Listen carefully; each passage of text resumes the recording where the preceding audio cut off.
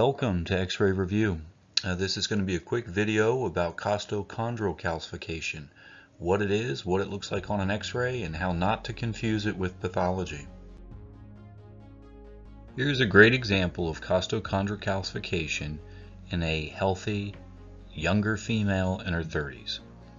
And what we can see at the anterior medial ends of the ribs, which are normally cartilaginous, we can see a very apparent, prominent calcific density all along the anterior medial aspects of the ribs, almost more prominent in relation to the adjacent rib itself. This is costochondral calcification. Although it looks very crazy, it is a normal finding, normal physiologic calcification. It does not represent pathology. On this lateral lumbar radiograph of a 30-year-old, you can see big, chunky calcific densities in the expectant area of the anterior medial portion of the ribs. And again, this is costochondral calcification. It does not represent pathology. In this lateral lumbar view, you can actually see some costochondral calcification overlapping the lumbar vertebral segments. So it can mimic disease, but again, it is not of any clinical importance. Some texts will say that it's more commonly seen in older individuals than younger. In my clinical experience, I see it at all ages, but that is in the text, so I'm sure they're right. A key feature of costochondral calcification is it has to be in the expectant area of the ribs. If it's not where the rib should be, it's not costochondral calcification.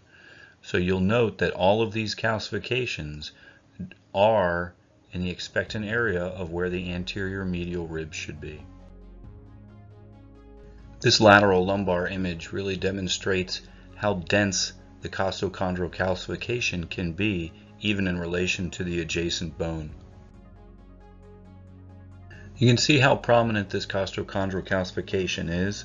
It really obscures the upper left and right abdomen from good visualization. So if there was concern for something like a kidney stone, a gallstone, splenic calcification, these things can actually be obscured by prominent costochondral calcification, and you may need other types of advanced imaging like CT or ultrasonography to see it. Here's a case of very exuberant costochondral calcification, and this can really be problematic when trying to rule out things like fracture.